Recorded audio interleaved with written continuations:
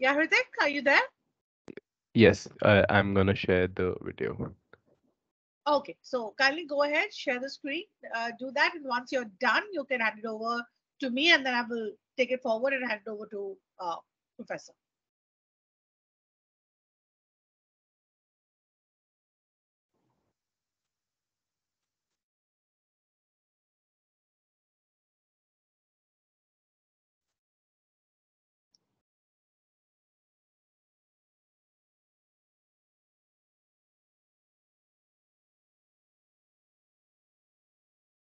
So, Hrithik, are you sharing the videos right now?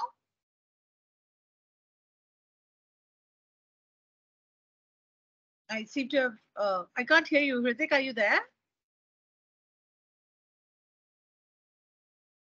Oh, I think he's. Udayan, are you there? Sorry, I was glitched out. I'm here. Okay, okay, okay. No problem, no problem. Can you start the videos? Yes, sure.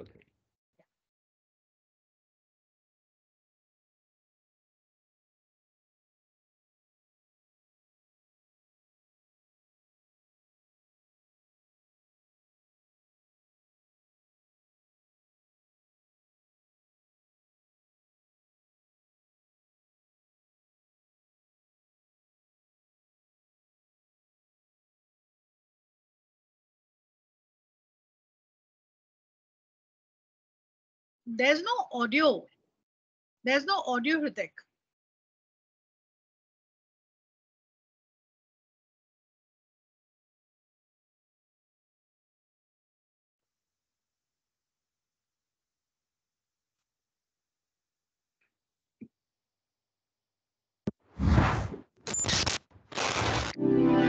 Is there audio now? Yes, yes. My bad, sorry.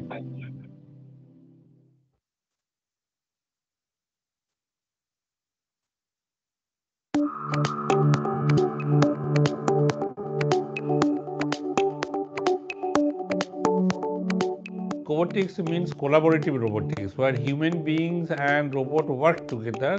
We work on technologies of the future. We look at ways in which these technologies will actually get deployed. We are trying to build an ecosystem here.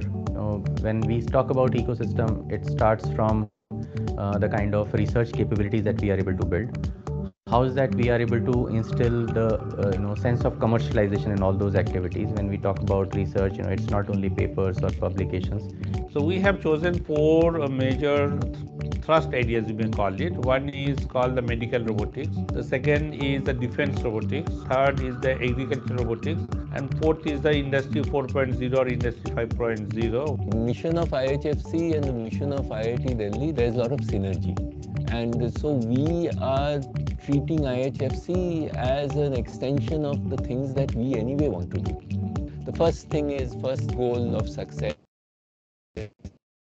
would be impact in society through some value add in terms of technologies and ideas. I would definitely want IHFC to make an impact, an impact wherein we see indigenous products being developed, wherein we see our ecosystem coming together to see that we as an entity, we as a country, we as an ecosystem are able to build products on our own. So we should have export-oriented products being developed with whatever research capabilities we have, and that is what we want to do as a part of IHFC.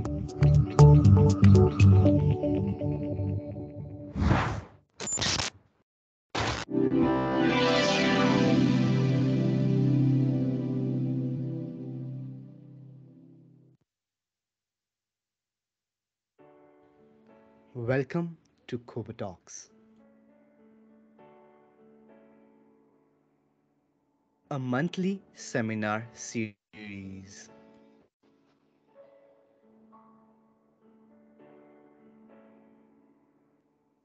Second Wednesday every month since 14th October 2020.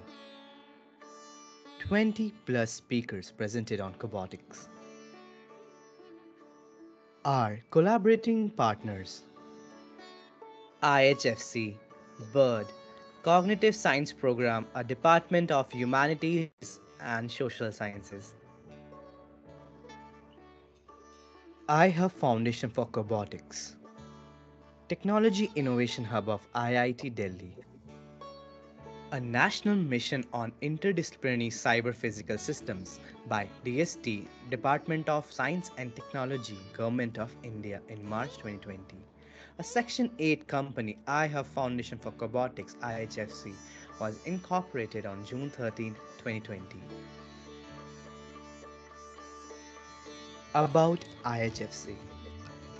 Advances in sensing, computation, and autonomy are enabling robots and autonomous systems to enter real world domains such as manufacturing, defense, medical, agriculture, etc., where machines must work alongside and interact with humans.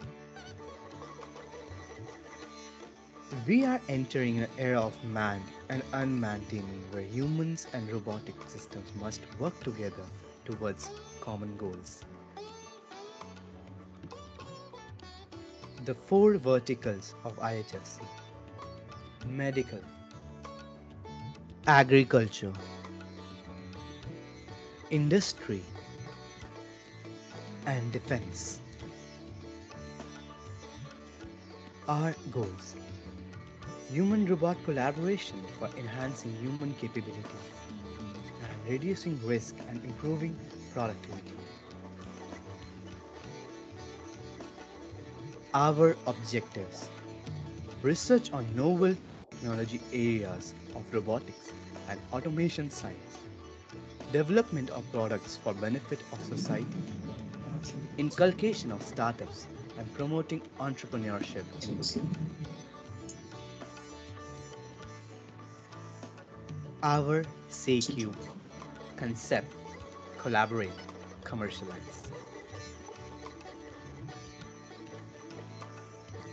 From research to product.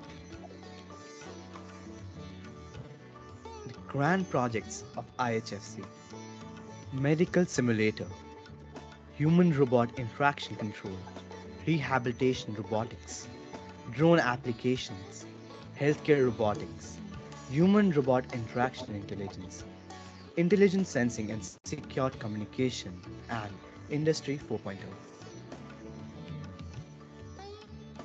Bird, a center of excellence at IIT Delhi. About Bird: biologically inspired robots and drones. The Center of Excellence on Bird, Biologically Inspired Robots and Drones at IIT Delhi is an evolution from its humble research activities, which began a few decades ago by its faculty drawn from the Department of Mechanical, Electrical, and Computer Science Engineering. Bird has 10 plus projects, industrial and academic, 27 plus members including faculty, students and technical staff across various departments of IIT Delhi, 150 plus publication in international and national conference and journals, 9 years of experience. Cognitive Science Program, a Department of Humanities and Social Sciences at IIT Delhi. Cognitive Science Group at IIT Delhi is to create a knowledge pool that can address relevant problems under the ambit of human cognition both for India and the world at large. It helps students acquire a strong background in theoretical frameworks and empirical approaches of one or more areas of cognitive science.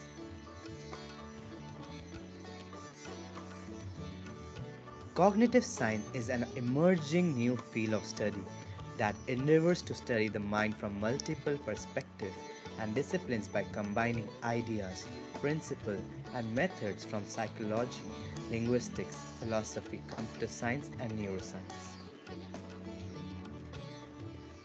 This knowledge is applied for developing a better understanding of how our minds, brains work while creating better products, tools, services, and policies.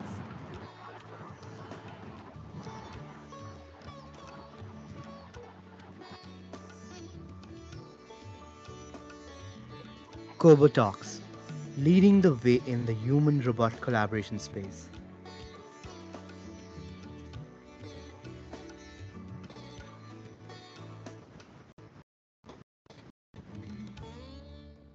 IHFC.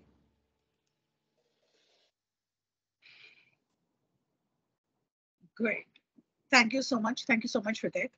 Now, in fact, I think we have uh, quite a few people who have joined in, but I'm still waiting for um, Ashutosh or Sahasar to join.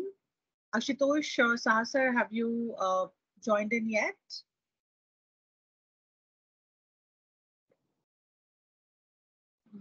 No, not so far. Anyway, in the meanwhile, sir, let me at least take this opportunity for the people who have been extremely well behaved and joined on time.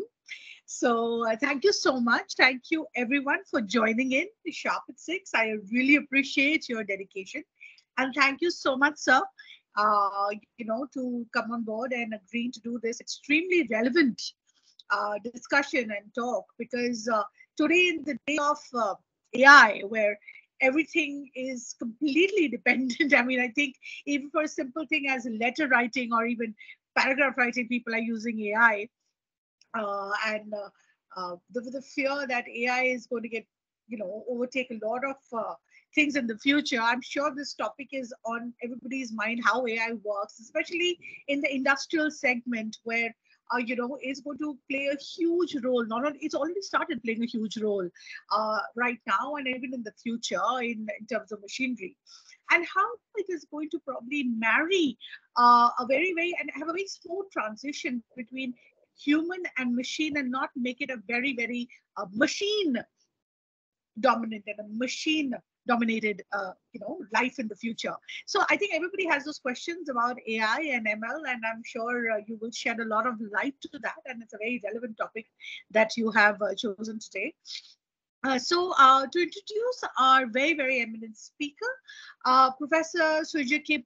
He is a professor in the Department of Mechanical Engineering at IIT Kharagpur. And of course, he has held many positions, and he has multiple feathers to his cap. But he's also has held the position of Lord Kumar Bhattacharya Chair Professor in Manufacturing at IIT Kharagpur. He is also the founder chairman of the Center of Excellence in Advanced Manufacturing Technology. And he's a visiting professor in University of Connecticut in USA, and as well as University of Huddersfield in the United Kingdom. He has published a lot of research articles and 193 peer-reviewed journal papers, international book chapters, conference papers, and he also has many patents to his name. So as we can see, that's why I said very eminent and prominent speaker, because he is the right person to talk to you and give you direction as to what the relevance of AI will be in industrial manufacturing.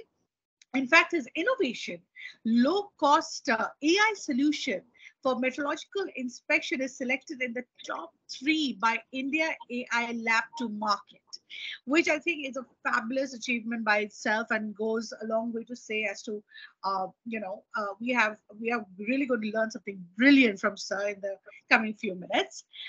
He has also collaborated with Tata Consultancy Services and authored many books.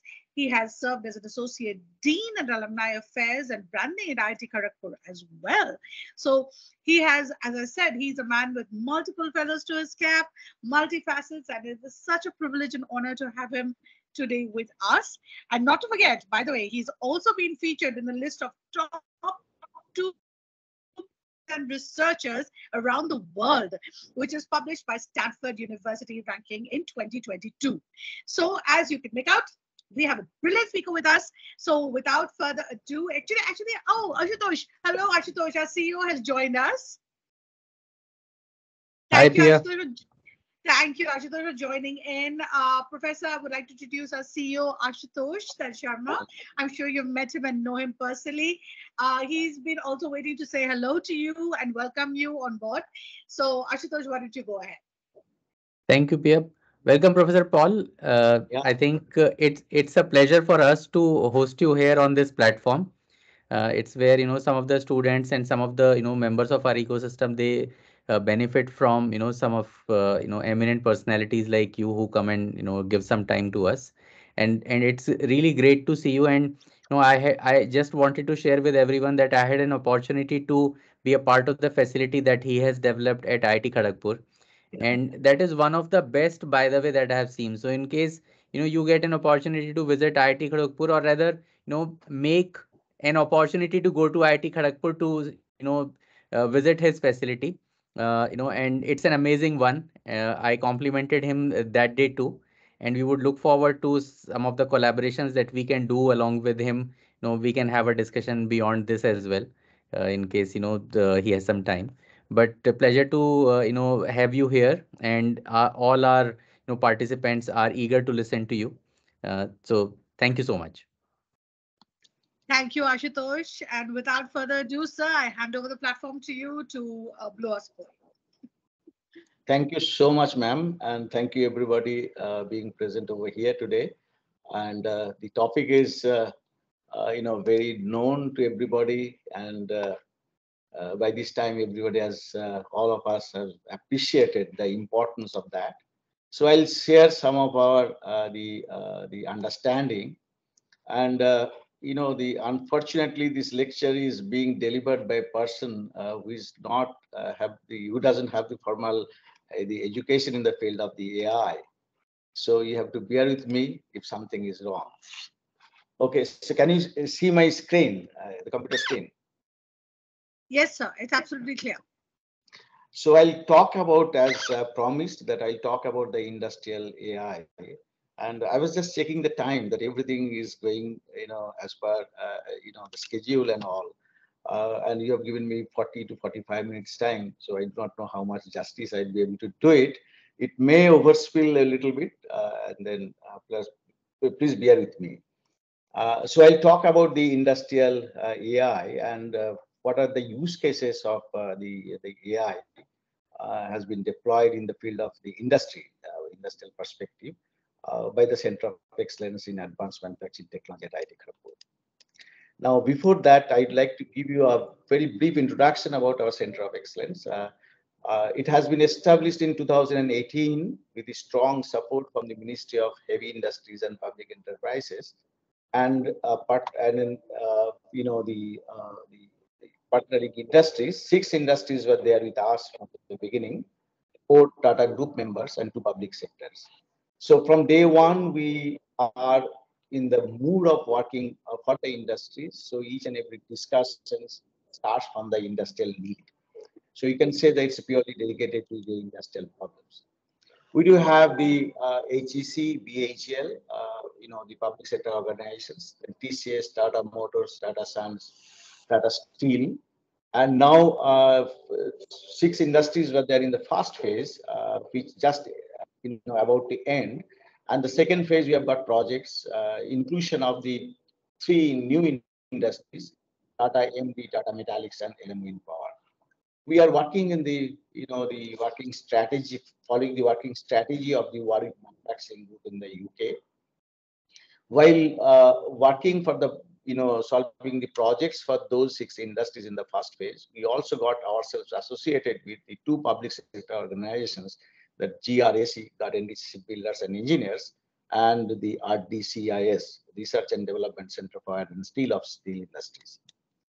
So, the philosophy or the vision of the Center of Excellence to work on the modern concepts in the field of manufacturing so that you can bring innovation. And at the same time, we'd like to create an ecosystem between large industries, small industries, and academic units and all. Because, in India, we don't have much of many examples of successful examples of the industry and academia collaborations. So we prefer to move in parallel paths, but the time has come. In fact, it's already at the time, we need to work together. So while working for the industries, we are also collaborating with the international expertise. Our center is very much active in giving training to the industry professionals and the both the micro, small, and the medium enterprises, and also for the large industries. And while working with the industries, the intellectual property is the secured. So we are filing joint patents with the industry. There are many examples. I'll show, so I'll try to highlight some of them. So from in the first phase, we have been working on 4 research verticals. Like IFG has got the 4 verticals here, also the specialty materials, design and automation, additive manufacturing, and industry 4.0. So our researchers, doctoral scholars, they are very much active in doing the collaborations with the industry, the industry friends from the industry, giving jointly solving the industrial problems, and at the same time, as I mentioned, we are nurturing the micro, small, and medium enterprises. So this is working like a catapult center. They converting or catapulting the academic innovation, that is the TRL3, how to make it to TRL 7 or 8, so that the industry, relevant industry, can take it forward for the commercializations. So upscaling the academic innovation and putting into the business platform is the goal or the vision of our Center of Excellence from day one. And in the second phase, we are going to add, it is not yet started second phase, but we are going to add one more research vertical, that is the affordable healthcare equipment manufacturing, with the help of the Tata MD, Tata Medical and Diagnostics. Now, we are aiming to have a self-sustainable, the center. So while revenue would be earned executing the industrial projects, offering training and workshop, and outsourcing our facility, because we do have, the industry scale and sophisticated facility, which are getting leveraged, but not to a large extent. But in future, we are aiming to do that. So out of this, fund which would be generated, that would be used for the new facility creation, research funding, and also the manpower funding. So from day one, we are working, from the revenue that has been earned through the while executing the projects. We have been very active from day one, offering the short-term courses and then training programs. In 2019, we started offering the Composite 4.0, that is the Industry 4.0 for the for in the composite industries, and for all cases the lectures were jointly delivered by the academicians and the industry professionals, because we need to understand what is the industry's need and what industry is looking for and what sort of help they are looking for from the academic institute, so that we can also get ourselves aligned. Our students can get themselves aligned and be ready for to be adopted by the respective industries. So many such short-term courses and the hands-on training program have been offered. Like Cobotalks, we also the conducted Saturday manufacturing talks. That is every Saturday, every week, we conducted in 2021 to 2022, for inviting the researchers, the academician, industry professionals to deliver talks. So 52 talks have been delivered, and those are all recorded in our YouTube channel. So the eminent speakers talked about the various aspects of the manufacturing, starting from the robotics, automation, even the entrepreneurship, and many things more, and simulations and all. From day one, they realized that to work for the industries, our infrastructure must be of the industry scale. Because when you want to upscale the academic innovation, that is the TRL 3 to TRL 4, 5, or maybe the 6, we face a lot of difficulties. So if we can produce the same dimension job or at the same scale which is the industry's need, then understanding would be much better, upscaling would be much easier. So the success rate would be much higher if we work on the real dimension or the real life job required by the industries. That's why we created large facilities, very sophisticated facilities. We are fortunate to have the hybrid additive manufacturing facility, which would be able to print a metal object close to 1 meter length. Its work dimension, I think it is 850 mm or something like that. And then many more, the CNC machines and all. We are very equipped in the field of welding, because we understand that the welding is one such, mechanical fabrication process or the method where not much of innovation or the automation is made. So a lot of scope, is there, and we are also fortunate to have, the second phase projects on in the field of the welding as well. We do have the MIG welding facility, TIG welding, spot welding, laser welding, friction stir welding, and many things more. Those who are attending the same today's seminar, if they belong to mechanical engineering, they will appreciate that these process or these methods or the welding process are very much useful in the upcoming the industries, specifically for the automobile industries and aerospace sectors and nuclear sectors. Just to give you an example of the dimension of the facility that we have, this is our robotic vibration station. So robot, which is having a reach of 2.8 meter, close to 3-meter reach. It is mounted with the laser, the scanner, and it can scan any vibrating object and tell you the location of the amplitude of the vibration and also the location of the vibration. So you can, the design, you can change your design once you get to know the level of vibration now. We do have very sophisticated 5-axis CNC machines where you can, the control all 5 axes independently. As a result, you can come up, you can fabricate the very complex, the geometry out of the CAD model. We do have the friction stir welding, robotic friction stir welding, first time in our the country. So that is friction stir welding is a solid state welding method, which is very much useful for the welding or the joining of the lighter materials like the aluminums and others. This is our robotic welding facility, MIG and TIG welding facility, coordinated with the job positioners. So we can do the welding, various types of welding together and creating, fabricating complex, the geometry.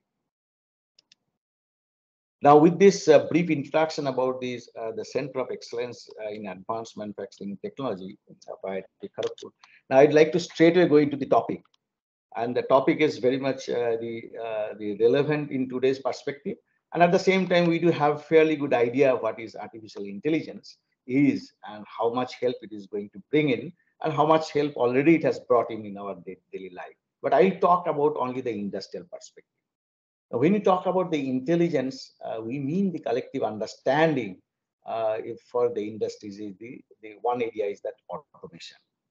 Now, here automation, I want to mean that the intelligent automation.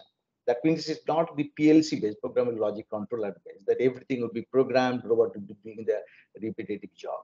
Industrial cases, most of the time, we find that the unforeseen situation happens. It means that the job which is to be picked up, it is coming, but it is not coming at the same time, at the time which is supposed to come, or it's not coming at the same location where it is supposed to come, or maybe with the different orientation. So how do you take care of all these scenarios? You cannot do the programming because every time the system, the process happens by itself and all. So we have developed the programs, and there is a tremendous need of such, the solutions, the automations, the solutions for the industries as of now. You can think of a lot of applications in the prescriptive modeling. That means that if something happens, how to do the optimal actions and the strategies so that you can predict what is going to happen and all. And of course, when it is happening something, a lot of constants should be coming up, like the condition monitoring in the machining perspective and all. And then the data processing in industry, what happens is that the large, the amount of the data do come up. And so how to extract the insight from the large volume of the data, and which will facilitate for the decision, the making. So the data processing is a tremendous concern for the industries. Advanced simulations, a lot of data is coming up, so you can make use of those data to get to, to simulate the process to the health of, the health of the machines. It could be a data-driven model. It could be the simulation, the complex simulation model, or it could be the hybrid, both the data and then simulation models. So the complex analytics can be derived out of this, the data that is being gathered. Now, as of now, we find a lot of applications of AI in the field of manufacturing is that anomaly detection. If something goes wrong, how quickly you can find it out. There are many examples of those. Predictive and maintenance is also another area where we find a lot of applications are there. Rightly, I was just closely observing the video that is played by IHFC regarding the the cobotic applications and all. I fully do agree with that. The lot of applications are going to come up in coming days in the field of the cobotics, where the human and the robot will work together to enhance the working capacity or the style of the human being. So human robot collaborations is also a lot of applications we do find these days. Tremendous application in the field of quality. So whether the job is the quality, whether it is up to the requirement or not, if something goes wrong, how it can be in problem can be mitigated. The major advantage in my understanding of Industry 4.0 is that you are having an opportunity to get to know where is the problem coming up, and at the very first stage you can identify. So as of now, when you talk about the quality, we mean that the quality of the product after it is completely fabricated or the manufactured. But today, because of the AI intervention, when the product is produced through several stages of manufacturing, you can get to know what is happening at each and every stage. So you'll have the opportunity to go for the corrective measures if something goes wrong. Brain computer interface, and rightly the innovation hub of IIT Delhi is also working with in the field of the cognitive science. So many applications we are thinking that it will be coming up in the field of the manufacturing, how human thoughts can be put it into the manufacturing domain. I'll also give some examples of that. And then industry, they are very much eager to get to know the complete insight about the process, not only the process, also the health of the machine. If something goes wrong in the machine, how can, how to take care of that, to have the optimum, the solutions. So all these aspects you can very easily see it through developing the digital twins and all. Now, collectively, we see the smart automation, predictive modeling, image and video recognition, advanced simulation, complex analytics. There are many applications in the field of the manufacturing. So I'm not going into details of that. So if you take up any of the areas, the logistics, or the robot-based process automation, or in the supply chain, or in the product development, everywhere there is a scope of the AI to be deployed. Now, it is the concern like whether industry is equipped to adopt the AI technology to take it forward or not, specifically for the micro, small, and medium enterprises. If you look into the statistical data, then you will find out that there is a tremendous scope. 3.7 trillion US dollar is going to be invested by 2035 in the field of the AI deployment for the industries, specifically for the manufacturing industries. 3.7 trillion US dollar, which is a big number. Now, the 71% the executives believe that AI is going to create a big impact. But if you think industry's perspective, the 64% industries have already started to invest in the field of AI. But 36%, which is also a good number, a very high number. So 36% of the industries are still in doubt. And this number is very high if you think of the Indian industrial sector, specifically for the micro, small, and medium enterprises. Because our manufacturing GDP is grossly depend on the micro, small, and medium and the sectors, and they are not technically the savvy. Forget about the digitally. A lot of applications are there. A lot of the cases are there, or the process are there. It's highly human, the intensive the process, or the manual intensive processes. So how to, and they do not have the big pockets as well. So how to make them convinced and make them able to adopt the AI-based solution. So one thing, we the researchers, specifically from the India, we need to understand that any AI solutions we are going to develop, it has to be a low-cost solution. then only our micro, small, and medium enterprises can adopt. So small solutions, if we can develop and give it to the micro, small, and medium enterprises to convince them. As of now, the mindset is not fully done, specifically for the MSMEs. My concern is only for the MSMEs and specifically for the MSMEs, I'd say, and that's why we all the time we start discussing with the developing solution how it can be low cost solution. But the difficulty, keeping aside that aspect, overall the difficulty of the AI deployment in the industrial perspective is that the integrate with the existing system. When you talk about the automation, most of the industries do have the legacy machines.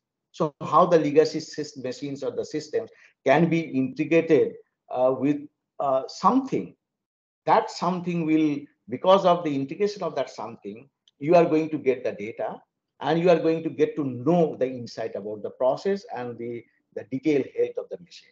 And those machines, legacy machines, can also talk, can also be connected with the other machines, maybe legacy machines or the smart machines, so that they can talk to themselves.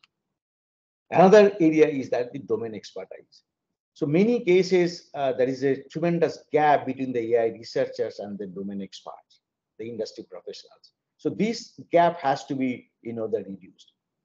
Another concern is that the data quality. We are going to get we are getting data, a large amount of the data.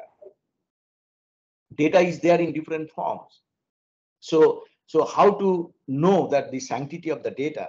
So how to remove the noise, or if the data is incomplete, how to make them complete? If the data is biased, so how can it make it unbiased? Because if the noisy data is there, incomplete data is there, biased data is there, then you are based on that. If you develop some model, that model may not be the perfect model.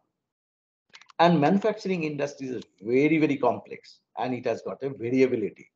So solving all physical aspects of the manufacturing process by the AI is a real difficult job.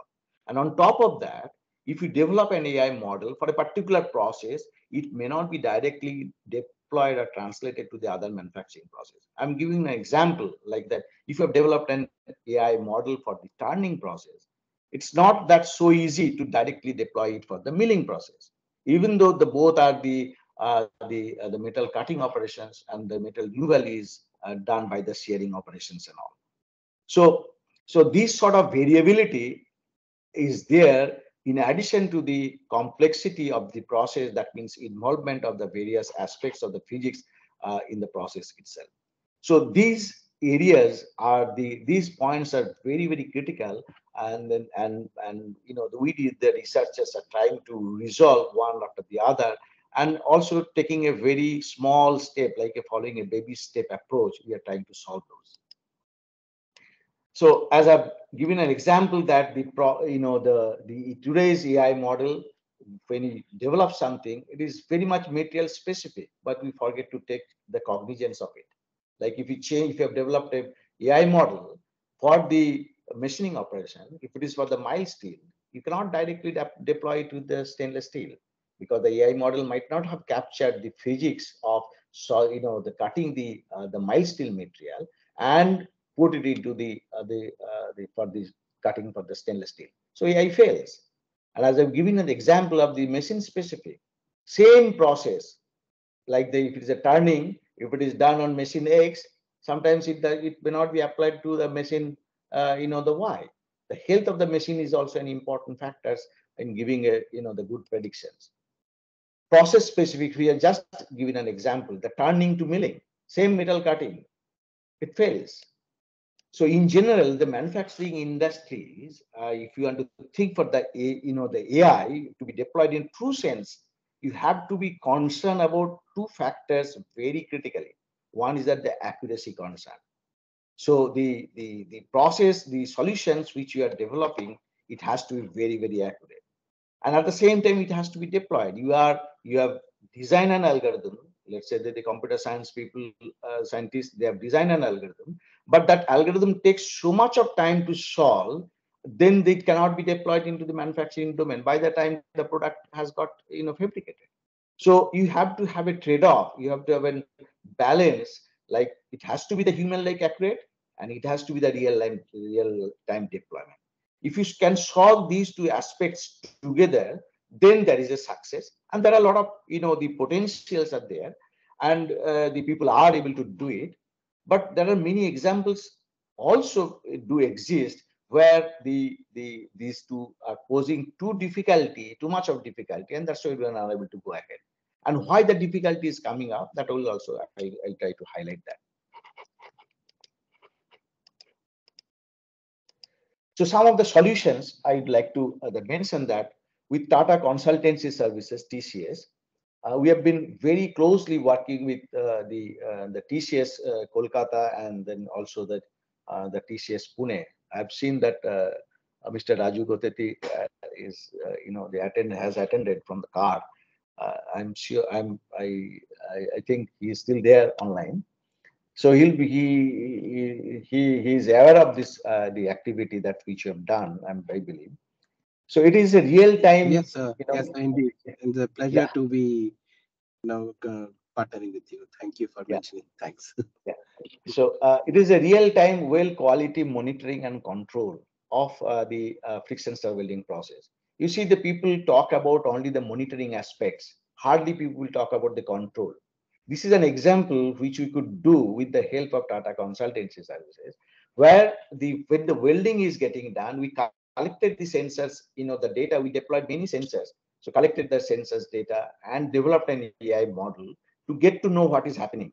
So that means the correlation between the sensors features with the process quality, and at the same time, if the process quality, is going to, it's not good, going to be a faulty one, then how can machine change its parameter automatically to get rid of that defect.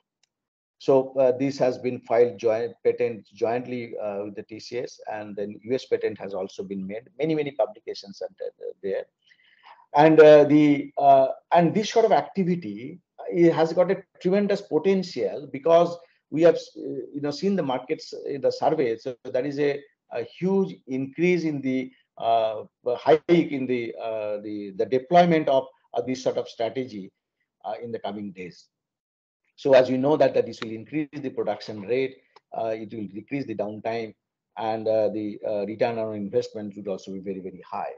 So any protocol, this protocol that has been developed, if it can be put into the process industries, so that will tell you the quality of the process, and if something goes wrong, the process can also be the process can also be, the product quality can also be improved.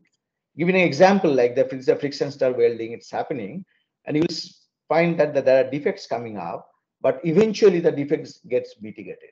So from the left-hand side, if we start the welding process and move forward, and then on the right-hand side, it gets completed, and then you'll find that the initial, the welding defects, it gets mitigated. So by this way, if you can mitigate the defects or your problem, then what happens is that the chances of or amount of rejection in the material would be much less, and then your repairing repair requirement would be much less, as compared to the previous one.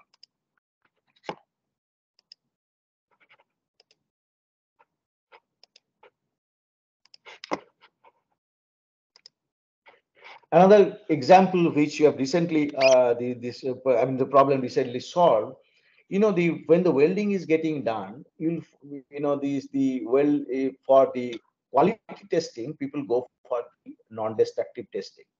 That means without destructing the material, they go for the X-ray, generally the X-ray or the ultrasound. And when the X-ray is done, so X-ray produces a film, and then that film has to be studied, just like our human, the body. If any bone is fractured, then we go for the X-ray, and the X-ray is studied by the radiologist, and then the radiologist tells us that what is the fracture, how much is the fracture, what sort of fracture it is. Now, for an industrial perspective, there would be, the millions of, the such X-rays if the job dimension is very big. You can imagine a ship. So if it's a shipbuilding industry, there would be millions of X-ray images or the ultrasound images. Those are to be studied. Now, it is very difficult to get, first of all, the the well supervisor, RSO level 2 supervisor, it's not easily available. On top of that, it is very difficult to evaluate each and every image critically. The person who is not expected that 8 hours a day, all the time you'll be, staring onto the computer screen and, very minutely be checking that what is the defect and how much is the defect. So we developed, when GRSC approached us, and we studied that problem, and we developed a solution. Now the solution is giving human-like accuracy for most of the defects. Human-like accuracy. Garden Reach has tested this our software for many the use cases. So this is the only software present as of now which is giving the human-like accuracy for the the blowhole, porosity, the inclusion, wormhole, and others. And recently, Garden Reach Shipbuilders and IIT Kharagpur applied for its the certification. Indian Register of Shipping, which is an independent certifying organization, it has certified the ISO and also the NES. So it means that the result is to be accepted by the industries and all. And we have jointly filed the copyright as well for the same.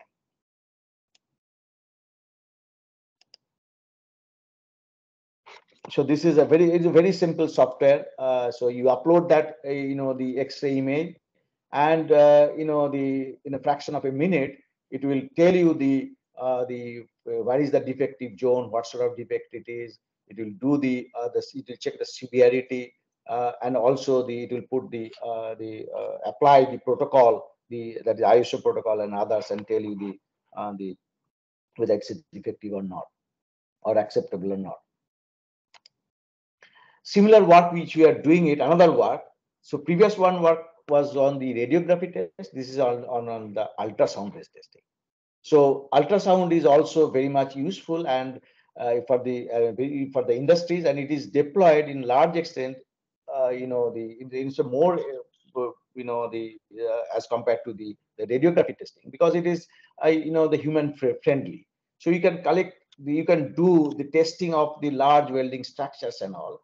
But the problem is that as you keep on doing the testing, the images number would be more and more, and critically checking this image would be very difficult. So our the interns and the doctoral scholars, they have developed a software, AI-based software, which will identify the location of the defect and also the severity of the defect. So this has also been filed as a patent. One thing I must disclose or the tale that all these solutions are developed by the intern students and our doctoral scholars associated with the Center of Excellence in Advanced Manufacturing Technology. I am just the facility, the provider. So this has also been filed as a, the patent. So this is the software template for that. Then recently we have done another solutions very much useful. As I mentioned at the beginning, the health of the equipment, this understanding is a concern for the industry. If you know that just like the human health, when how my body is performing, and then whether any sort of predictions can be made by the doctor or not, if it is done, then that would be useful for my for changing the lifestyle. Similarly for the machines as well, so, that may be a critical component. So one such example is that the steel industries in the sintering plant, they have got the exhauster fan. The exhauster fan is a very huge, the dimension, the equipment, and that also fail very frequently. So the Bokaro steel plant, they are having this problem, and through our DCIs, we got this, problem statement, and our solution, our interns and the doctor scholar, they have solved it through vibration data. So sensors were put by the RDCIs, data was communicated to the cloud, and our students, real time, the data, collecting the data from the cloud, and then doing the ML based, ML based analysis and predicting. So recently, one such the event, our software predicted much before the incident, and it has also predicted much before the software based other software based predictions, which is called the SIMCON. Our software is that IB. So you can see the data on 6th of September, 2:38 in the afternoon. It has predicted a fall that which is going to happen, and the other softwares are predicting much before, much after. So that means if something is going to happen, if you get to know much ahead of the incident, then you have got the opportunity to take care of that incident. So this software we have already deployed in the cloud, is working in the cloud since 23rd of August this year, and we have they deployed much before the deadline. So many cases the industry is very much concerned that the academic institute take a lot of time, but our center of excellence is working. When we start discussing with the industry, immediately start working on that without thinking whether the industry will give us a project or not. We start working, and by the time we get the project, the most of the cases half of the solution is made. So in this way, we make up the time, and that's why the center of excellence is successful in delivering many industrial problems before time. So this is our the software, the IVIV insight to the vibration data analytics. So our students have compared their developed software with the other commercially available softwares, and they have put all the features into this IVIV plus some additional features into it. Now the area which I mentioned, that the quality is one area where AI has got a strong role to play. And if you see the market, the study from 21 to 28, there is a tremendous, the hike is going to happen in the field of the quality, equality. That is the inspections, quick inspections, and the synchronous inspections and all. So our the students, they have developed many image processing based, the software developed softwares for for various applications, specifically for the automobile applications, because you can understand the Tata Motors Jamshedpur is close by to IIT Kharagpur, and then we got a lot of problem statements. We are very closely working with the Tata Motors in that. So all these problem statements are from the Tata Motors and all. So because of the paucity of time, I'm just showing some of the examples. This is one case is that when any assembly operation is getting done, so you try to visualize that the assembly of large number of components and critical components, and sometimes the small dimension components. So whether each and every component is rightly placed or not, and if it is placed, whether it is properly placed, and so all these information you can get to know just by capturing the image and then processing that image. Now, at the beginning, I've told that we intend to develop solutions which is a low-cost solution. So even though the problem, the component may be very critical, very small, but we deployed the webcam, knowing the fact that the webcam results should be very poor. But we work more on the AI aspects to improve the image quality, which is captured by the webcam, to make it comparable with the image quality taken by or captured by the good quality camera. And then from there, the analysis of the solutions is being made. So our students have, they developed one such solutions for the assembly operation fuse box. And it is the NIT Durgapur intern along with our doctoral scholar. So they have developed this, the solutions and filed a patent as well. Similarly, for the printed circuit board, you can appreciate that the printed circuit board has got many small components like the IC, resistor, capacitors, and sometimes the soldering, just to check whether the soldering is properly done or not. So all these things, the checking of these factors in a large number when the component is produced in a mass scale is a very difficult task for the industries to take it forward. So we have developed the software, AI-based software, which is giving also the 100% accuracy for that. And let me quickly move. This is another problem statements, like the two objects are there. The industry calls it as a lookalike object, same dimension, the same look, a little variation in the one of the dimensions. Now, checking these components on a regular basis, 8 hours in a day by human being is a very difficult job. If you put some sort of a gauges or the instrument, then it is going to eat up the time. So how to get rid of that? Simple image capturing and processing by the webcam. It is giving the solutions with 100% accuracy and all. Now, all these small solutions we have developed and provided to Tata Motors for the deployment. This is another example for the chassis dimension check and all. I'm just skipping. Another problem statement is that reading the text of the tire. Sometimes the wrong tire gets fitted during the assembly of the new car. So or to get to know the deep analytics, you can develop the analytics like which car has got which tires, and then what is the when it has been changed, and if you study the terrains or the road conditions, and then you get to know the how long a tire is going to be used or run. So all these factors you can find out through the deep analytics by simple the AI based operations and all. Sometimes it is a critical job for the micro, small, and medium enterprises to get to know the process quality. Like one such example is that the one micro, small, medium enterprises nearby Kolkata, they approached us. They are basically the casting. They do a lot of casting. So when the mold is prepared out of sand is mixed with the water, resin, and catalyst. And if whether each and every component, each and every the resin or the catalyst, whether they're getting mixed up properly or not, out of the good proportions, that can be very easily checked by the sensors and do the analytics. So we developed this one for them. The problem with that this sort of analysis is that they're getting a sensor, right type of sensor. Now IoT based sensors, India we are not fabricating, we are not manufacturing the IoT based sensors, so they are mostly imported. And if you import the IoT based sensors, the cost of the solutions will be very high.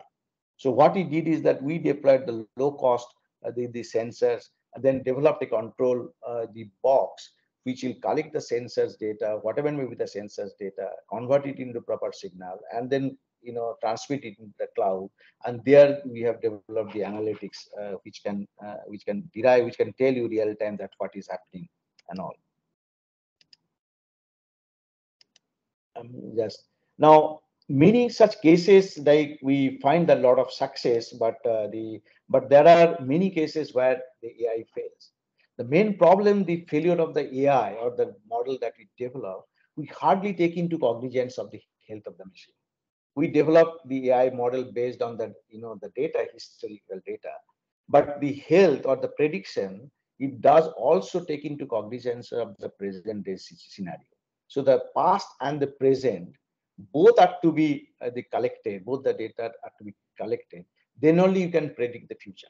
Like if a human body, just like a human body, the performance of the human being, if you judge by taking the data for youth and then the person of having age 50 plus, then if you develop a model for that particular person, then it will be a wrong model. You need to take also that how that the human being is performing for a particular task at these particular days, and then what is the decay of the health of that human being. So this present day scenario also needs to be taken into cognizance. So that's why the many such cases we find the AI also the present day AI model fails. I'll skip some of the slides because of the time factors and all. Now, many such AI models, we find that they are unable to solve the real life industrial problems. As I mentioned, that it is very, very complex, and at the same time, the variability is there.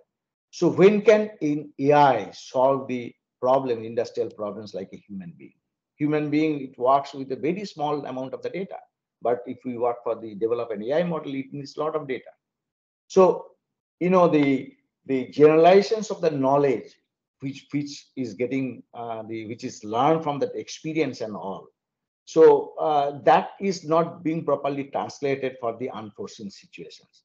So learning of the present day AI model is not very strong to get it deployed to the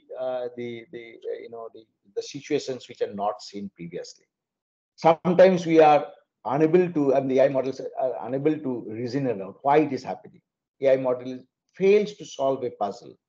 So if you try to put all these attributes of the human being, like learning from the experience, using that experience to plan it for the unforeseen situations, and examine that what has happened and how a complex problem can be solved. And from there, the entire awareness of the system, what is happening, which you call it as a consciousness. If this can be developed, then the AI model will be able to solve many of the industrial problems. So it means that the AI, present days AI models, which are derived from the biologically inspired the neuroactivity, but that the inspirations or the neuroactivity is not properly portrayed. So we need to more of the those aspects and then get to see that the how that can be deployed.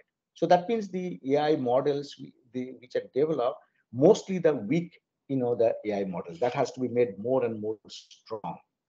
Now, human involvement or human intervention will play a lot of role in coming days. If you see the artificial intelligence model, this is the general protocol that the model works like this. There is a process or the equipment, we collect the data, we derive the features, we develop the AI model, and then we go for the predictions if what is happening, and then maybe another AI model to give you the process, the feedback system, that what is the new process parameter. In this way, the AI model works. Now, if we use the same process or the same machine over a period of time, then your previous model is not taking the real-time feed or happening and enriching it models. So the end model has to be more and more, give importance of the present days data as well. So we can also think of that the human intervention. It may not be a direct intervention. It may be an indirect intervention. It may be let's say the not continuous the involvement in fact. So if a process is happening, the AI is doing that job, but human intervention may be sporadic, and it can think that if something goes wrong, it can give the input to the AI model. This, the transformation, the data transactions from the human mind to the AI model can happen cognitively. That means the indirect way, the human thoughts, if we can capture and put it into the AI model and make a corrective measures in the AI model, then AI model can predict much better results. So a lot of applications is there. Your in assembly is getting done, or the quality is getting, the quality, if a process quality is to be checked. So the supervisor is there. Supervisor is not present all the time in the process line, but just taking a round, if it finds that something is happening, or maybe for the remotely observing the operations and all, and then human thoughts can be collected and can be also fed into the AI model. So we can call it as the cognitively intelligent the manufacturing. Now, this cognitively intelligent manufacturing can be controlled as the mind as well, like your thoughts, as I mentioned. So you are not telling anything. You're just observing the process. Your ideas or the thoughts while observing the process can be understood, or maybe the data can be collected and understood by the robot, and robot can take a corrective measures. So you can say that the utilizations of the conscious mind of a skilled operator. Operator may not be present over there. Operator may be remotely, the present. So this can be an example of the mind control, the manufacturing. So the researchers jokingly mentioned that can machine be conscious? Can machine have a both mind and the brain together? Can the expert or the skilled worker be sold in the eBay or the Amazon? And I believe when I first read this article, I got surprised and a little bit puzzled. But when I deeply thought and I realized that it is very much true. The days that coming that human thoughts or the human soul can be made available in the Amazon or something like that. Because human thoughts or philosophy is, if we can document it properly, for the skilled workers, that documentation can be downloaded in future by the newcomers or the unskilled, and they can understand that for how, when something goes wrong, how to take care of that. So the training will also be very much useful. I'll give you an example of that and as well. So I'll just. So the present day AI models actually fail in manufacturing because of they are purely the data driven model. So we need to do large number of experimentation, generate the data, then only we'll be able to get to know that what is happening and all. And sometimes it cannot focus a zone of concern effectively. So there is a problem of the attention. If you are given an image and we can focus to particular the zone of concern, but if that the same image is given to the AI model, so there are main requirement of the large number of image for the AI model to focus to particular zone. So it cannot the capture the past information. It cannot. Sometimes they forget the non-required things. Sometimes we forget things, which is a good thing, because we don't need to remember each and everything. So that's why the term memory came up. So the utilizations of the things at the right time is the concern for the present day's AI, the problem. As I mentioned, that the transfer of knowledge from one domain to the other is like solving the problems and all. These are all critical the cases where the AI model, present day's AI model, fail in the case of the manufacturing. And that's why we developed an AI model for the turning process. Again, we developed the AI model for the milling process and all. So if we can have an AI model or any model which should be requiring less experimental data or the less data, which can work on the less data, which can correctly focus onto this actual in the portion of the zone, if it can utilize what it has learned previously from the other case to the present problem statement, that means it is going to develop the problem solving skill. It can also resonate that why it has happened and all. So all these sort of learning, if we can have it in the AI model, then the AI model will be very much the effective in solving the manufacturing the problem statements. So there is a lot of the need of the cognitive skills, which is still not properly there, because our brain functionality is not properly discovered. So if you see the attention, memory, perception, problem solving, and reasoning and learning, each of these activity in the human, the brain, with the help of the neuroscientist, if we get to know, then computer scientists can portray the brain functionality of each of these in a proper algorithmic fashion. Then we, the manufacturing or the mechanical engineers, or the let's say the engineers of the other domains or the scientists of the other domains, can make use of it.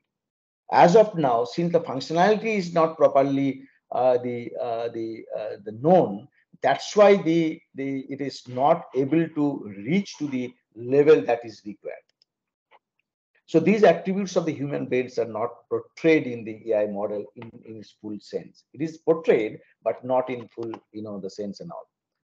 So in our IIT Kharagpur Center of the Excellence, we thought that let us work something in the field of the brain-computer based interfacing, like how the cognitive, the concepts can be put into the manufacturing domain as well. So as of now, there are not many works there. So we initially started working on the color segregation, whether the human thoughts of, when a human being is observing the different colors, and then the brain signal which is getting out of that through the EEG, the sensors, whether these the signals are of the different quality, different types.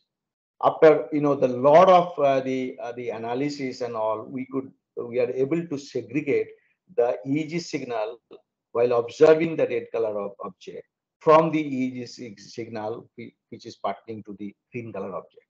Now there is a lot of complexities there, because when you are capturing the brain signal, it captures many things. It captures not only the observation, it also captures some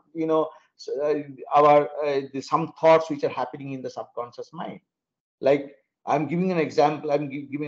When I'm delivering this talk, it's not that all my neurons, the 86 billions of neurons which are supposed to be there in my brain, if they are there, they are not all of them are active or working for these deliberations. Some of the neurons or some portions of the brain would be doing something else. So that else would be the noise to the present phenomena. So that, but those signals have to be segregated out. So it's a very complex, the job. It's unlike the segregation of the noise from the currents in the signal or the voltage signal or something, the power signals and all. So we are doing a lot of activities on the brain-computer interfacing for the machine health classifications and all. So if a machine health is wrong, I mean, is faulty, and machine health it's becoming weak and all. So how to get to know just listening the sound, so and or by the thoughts. So while observing the operations and all. So we have started working on that. We have also started working on the image classifications. Many cases we find that if I would like to classify the two objects, like one could be the cat and the dog, human can very easily tell that which one is the cat and which is the dog. But if you want to segregate these two images by the AI-based model, then you need to have large number of the images and all. So how come, when I'm observing the cat, then whatever is my thought, the brain signal, if that quality is, brain signal quality, since it will be better because it is capturing a lot of informations and all. So that quality can be properly studied of that particular signal and made it different from the image from the signal which is acquired while observing the other object.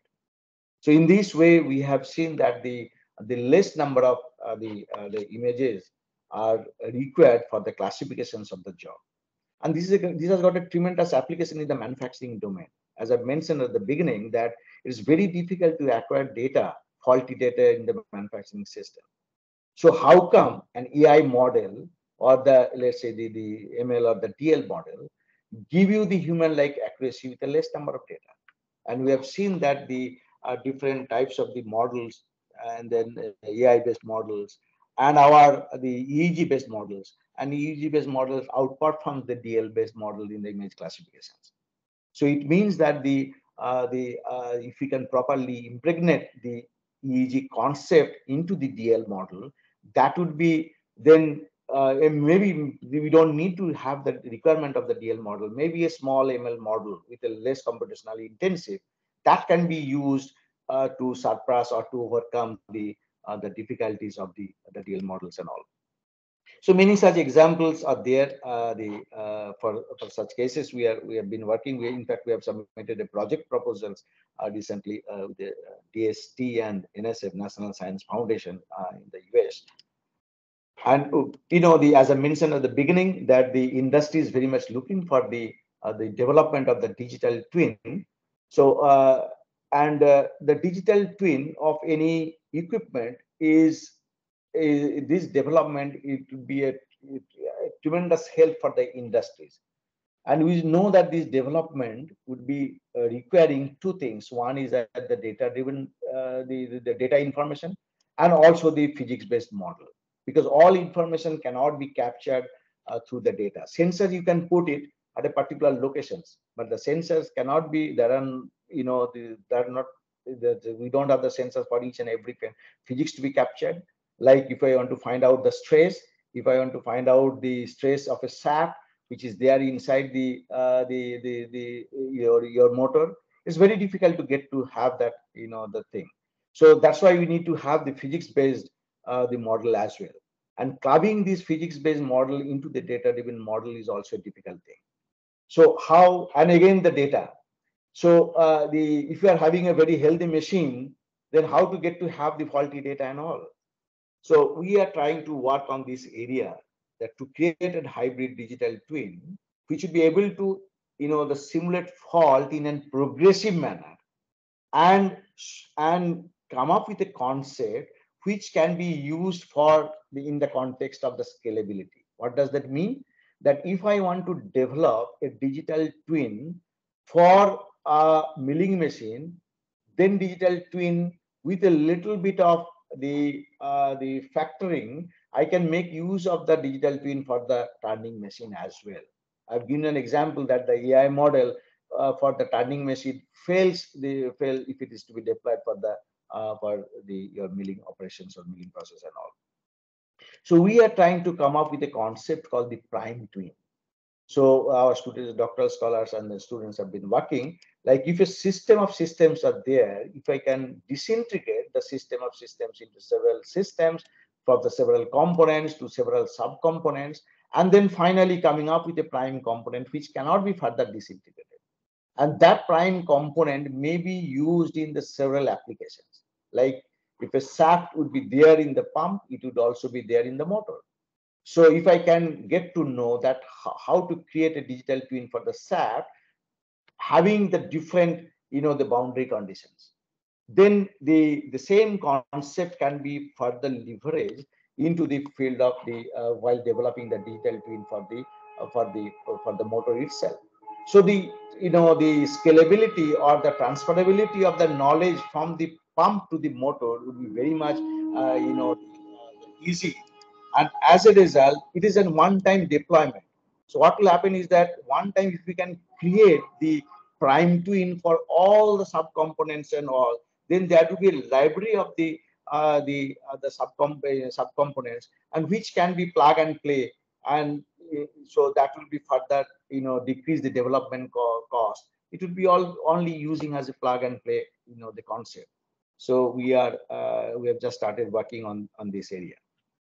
With this, I'd like to finish my lecture, because many of the slides I had to skip because of the time, and I'll be happy to answer the queries and all. Yes, sir. Next time we'll hold a longer session for you, because I'm sure there are many things that we would love to learn from you and you could not showcase today.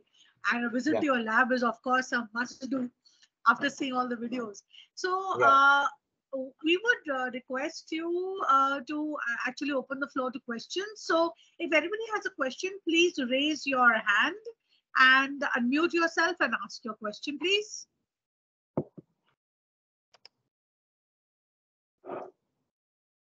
Before that, I'm Sangeeta Garg, and I'm also part of COIN team, Raju's team, faculty.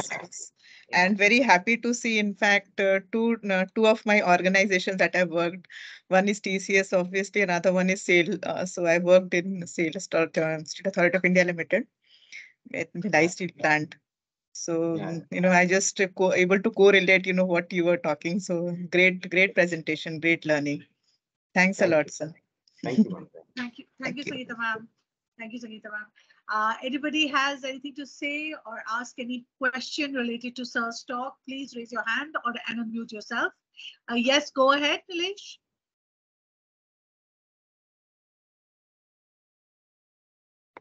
Yeah, Nilesh, go ahead. Hi, sir. Thanks a lot for a very insightful session. So I wanted to know, like, as a research point of view, a lot of things are being done. On the industrial point of view, adopting them as products, solving specific issues. I wanted to understand, and specific to, say, predictive maintenance.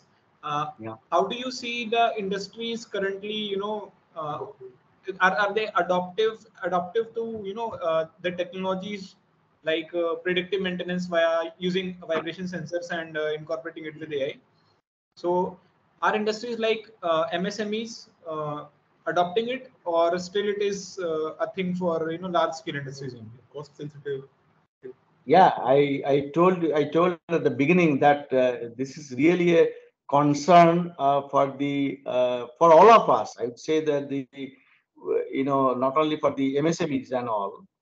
The MSMEs, the AI deployment is almost zero in Indian context. Specifically because I have been interacting with the MSMEs in the eastern part of our country, and there I hardly had seen the deployment of this the AI/ML concept or the Industry 4.0 concept. And not only the deployment, it's very difficult to convince them as well. So these the two factors are there because the MSME is not fully equipped. They don't have the big pocket. They don't have the fund. And on top of that, they are also very much scared about the academic institutes to solve their problems. And because they don't have the fund, so they are unable to give us the solutions, give us the problems. So even though we are ready to solve, we cannot solve. And the second thing is that even though some of them are having fund, they are a little bit reluctant to work with the academic institute because we do have some sort of a bad name that we take a lot of time to solve an industrial problem. So we are not, our mindset is not pro to the industries. Many cases. That's because I interact with the industries, I get to have that feeling and all. So first of all, that mindset has to be changed. And our center of excellence, we had taken a promise of the stand at the beginning that any industry will discuss, will immediately do the brainstorming and start working and engaging students. One good thing for our academic institute is that we do have a large number of student strength. So sometimes data you can synthetically generate. Sometimes data you can get it from the lot of the open source, open resources and all, and then you can start developing. Creating a dialogue with the industries on daily basis this has to take place.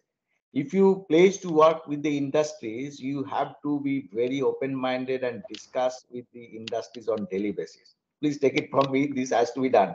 Otherwise, you will not get success. I'm giving an example, the Garden Reach shipbuilders, my doctoral scholar, Abhishek Mukherjee.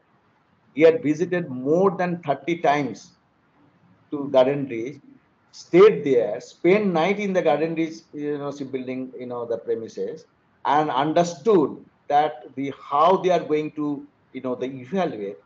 So it is not only from the data, sometimes the human cognition, human power. So that those factors we are trying, we have, that tweaked into our AI model. That's why we made our AI model. It's more of a human-like model.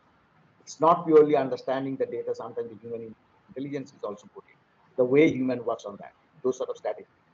Similarly, the DCIS work, every week, my doctoral scholar, the Ananta, who is present also, he and along with the intern, they used to discuss, the completely the year, 52 weeks, they discussed, and then they developed the solution. So industry is interested. It's not that industry is not interested. Industry is interested. They also need to change their mindset. Sometimes, they are also not very much. They need to also be open-minded to give problem. Unless we are given problems, how can we get our mind matured? So they also need to change their mindset. We also need to change their mindset. We are moving in parallel path. Both of the units need to convert. Then only that will be a convergence. And finally, I tell that there is a namaste sign. That means the agreement, greeting. So this convergence has to take place. It's not there in MSME. We have to, this strong role is there to develop low-cost solutions. So anything you do, develop, try to be low-cost, try to come up with the low-cost solutions and all. Thank you, sir. But it's not very easy to get the money from the industry. It's not very easy to get. So you have to do a lot of, you have to be in the dialogues for a long, and you have to pursue. Forget about ego. Don't keep your ego and all. Don't think that like I'm an IT professor, why should I, approach so many times with the industry? If I think in that way, then I'll be doing something wrong. Approach should be that we need to solve a problem, solve an industrial problem. So if we can jointly solve an industrial problem, then there is nothing like it. And those solutions are there abroad, maybe with importing with a high cost. So we'll be saving the import. We'll be, making use of our own, the country grown resource and all. So this sort of concept of the philosophy has to be established a lot. Thank you. So as you said, a mindset change needs to happen, I guess, at both ends. So any more questions? Please raise your hand so we can see that you have a query. Nikesh, thank you so much for your question. Please drop in your email ID on the chat box so that we can send you your Amazon voucher for asking such an interesting question, which I'm sure has got everybody thinking. So please do drop in your email ID. Thank you, Nikesh. Anybody else who wishes to ask a question before I hand it over to our project director, Professor Saha, to say a few kind words.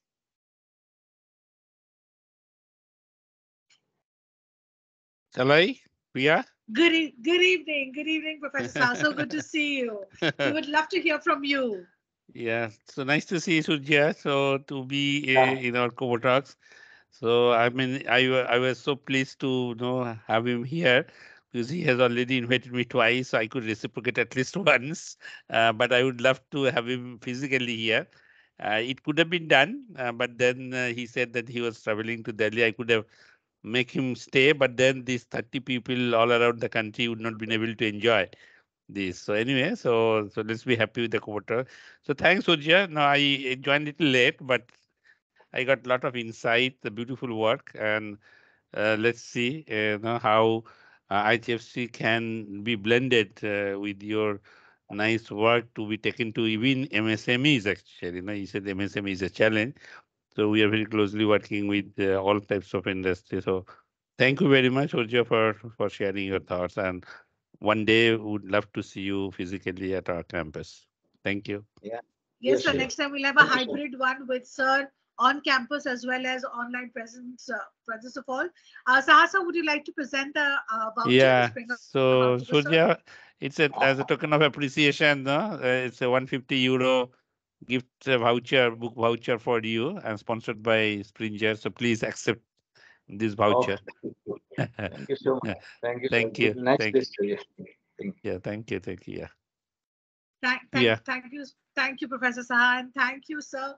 Thank you for that enlightening discussion. I'm sure people would like to even probably ask later on more questions. So if you could just drop your email ID, sir, on the chat box, so that people can note down your email ID and ask you questions if